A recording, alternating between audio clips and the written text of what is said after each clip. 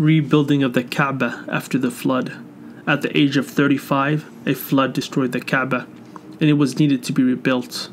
Each tribe in Mecca was responsible for rebuilding a part of the Kaaba. The black stone, a holy sacred object that was sent down from paradise within the Kaaba, was removed for the renovation and needed to be placed back into the Kaaba. The leaders of Mecca were in disagreement for 5 days, and blood was almost shed, trying to determine which clan would have the honor of placing the black stone back in its original place. They concluded that the next man that walked in would choose who would place the black stone back to its original place.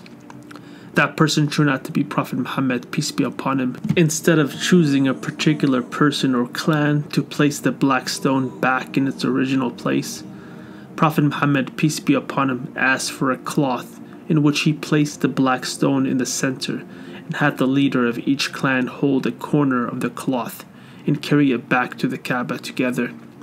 Then Prophet Muhammad, peace be upon him, set the black stone with his 2 hands in its original place, and all the clans were satisfied. This demonstrated and symbolized the future of Prophet Muhammad, peace be upon him, and how he would soon unify the Arab tribes under one banner of Islam, just like he unified them at this moment without any conflict or bloodshed. It also demonstrated and symbolized that Prophet Muhammad, peace be upon him, would be the one to unify the religion of Prophet Abraham, peace be upon him, after it was destroyed.